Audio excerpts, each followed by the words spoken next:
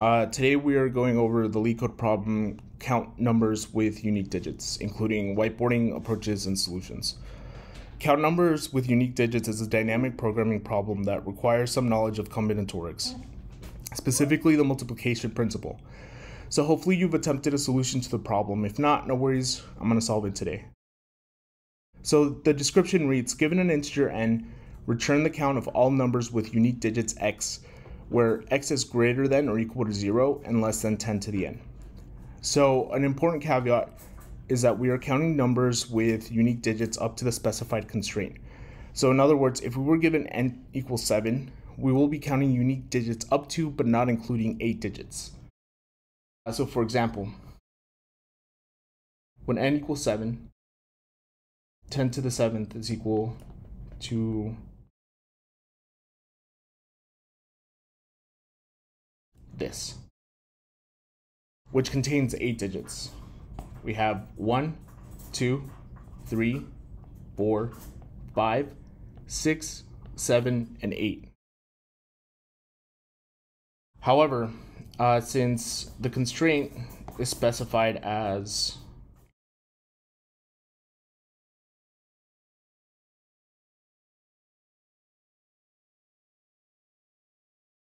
then we only count up to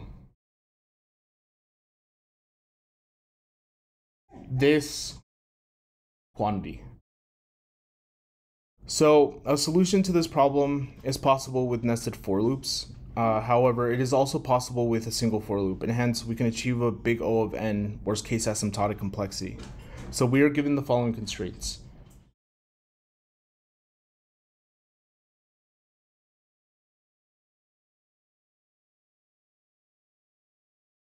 Like previously mentioned, the n corresponds with the maximum amount of digits that will appear in a number within that range.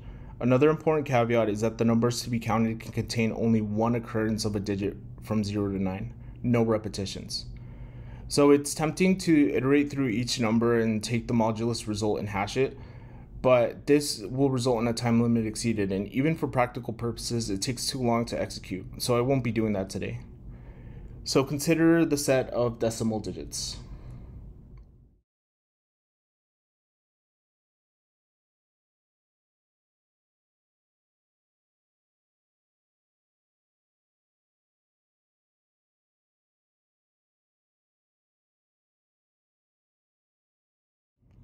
There are 10 digits total to choose from the set. Since the question is asking for the amount of numbers with unique digits, in other words, integers of certain length that contain exactly one digit from the set of decimal digits, this also includes integers with a single digit, 2 digits, 3 digits, and so on. We must also include the amount of integers with a lower magnitude in the final result. So for example, if we were given n is equal to 5, we count all integers of length 5 with unique digits, and then we also count all integers with length of 4 with unique digits, n equals 3, n equals 2, n equals 1, and n equals 0. So consider a number or an integer length of 4 when we have n is equal to 4. 2, 3, 4. In order to calculate the amount of unique digits, we take note of the cardinality of the set, which is the amount of digits we can choose from, and select one digit from that set. So starting from left to right, we also have to consider that integers do not start with 0. So initially we have 9 digits to choose from in that set instead of 10. So we choose the first digit, where k sub I is the digit. Afterward, we choose the next digit, but this time we can choose 0, so the number of choices in the set will be 9.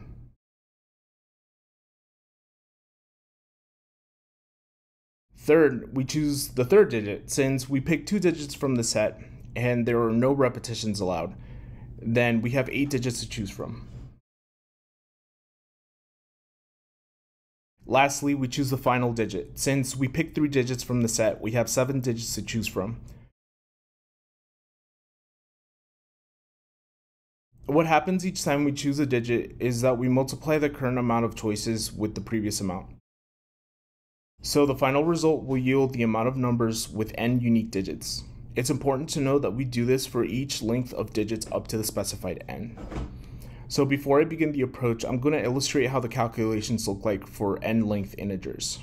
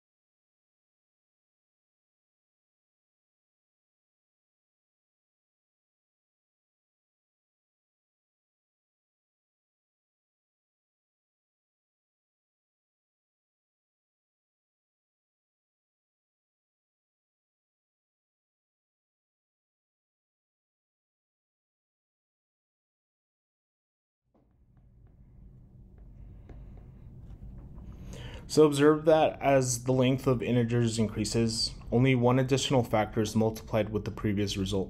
So we can use this to our advantage. To begin, we consider the base cases when n equals 0 and n equals 1. When n equals 0, there's only one integer with unique digits, and that's just 0. So our count is going to be equal to 1.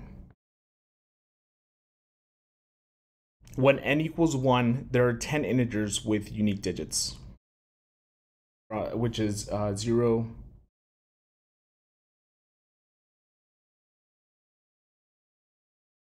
It is very important to note that we do not want to double count. Whenever we get anything above 1, then we are simply going to say that it's 10.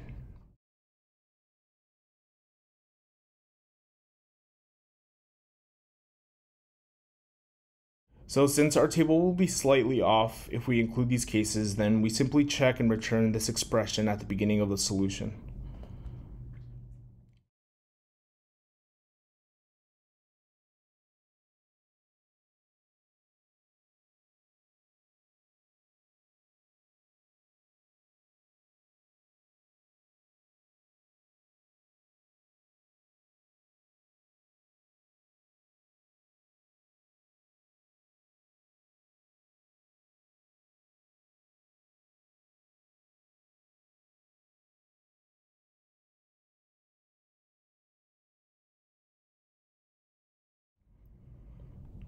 So this will cover the case that n is equal to 0 and n is equal to 1.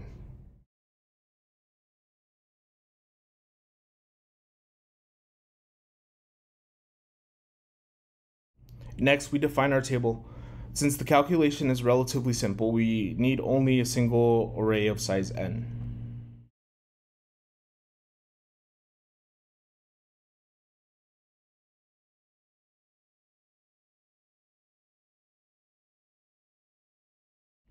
We then initialize the first value to 10, since we're not going to start counting at 0 and 1.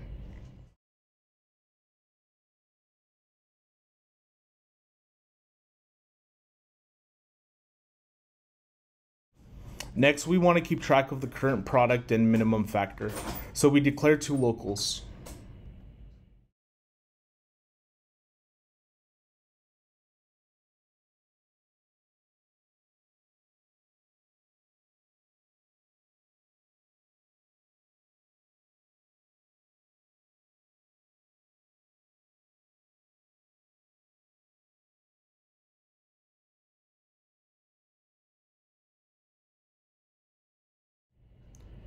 Since we initialize the first column of the table to 10, there's no need to begin at 0, so we iterate beginning at 1 all the way to n.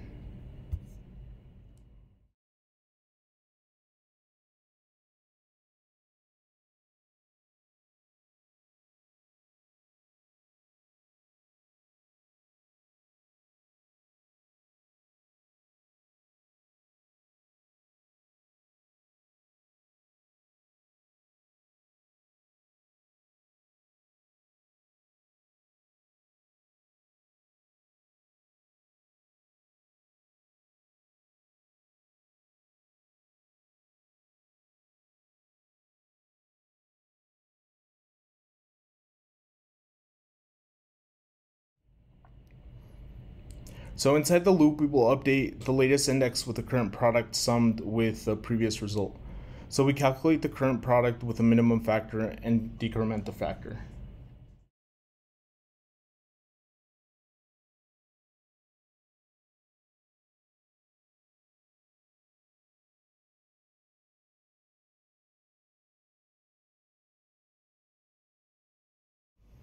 Next, we update the current entry of the table.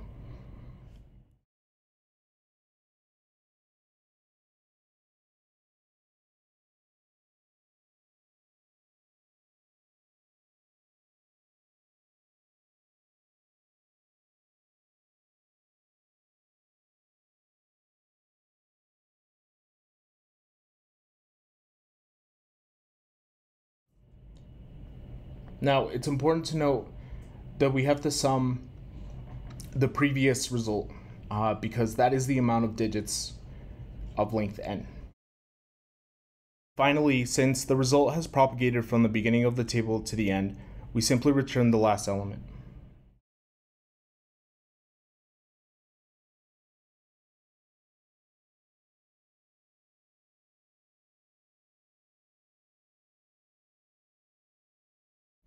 So now I'm going to go ahead and implement this in code. There, so you can see it.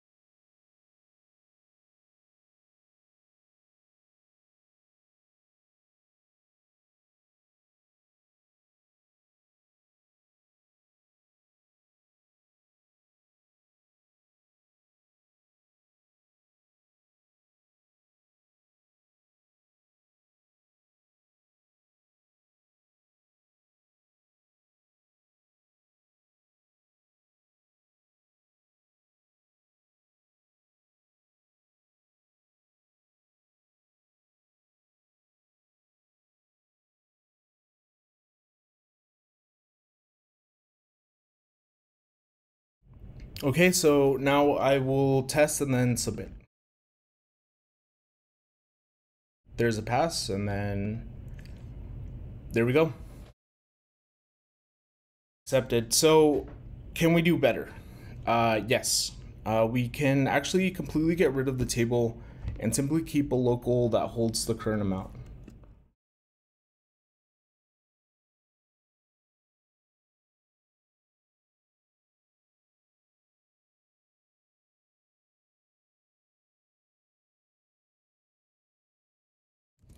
And we have to make sure that when we do this, we initialize this to 10 because we're actually starting from integers that have a length of 2 digits. We can go ahead and get rid of this for loop.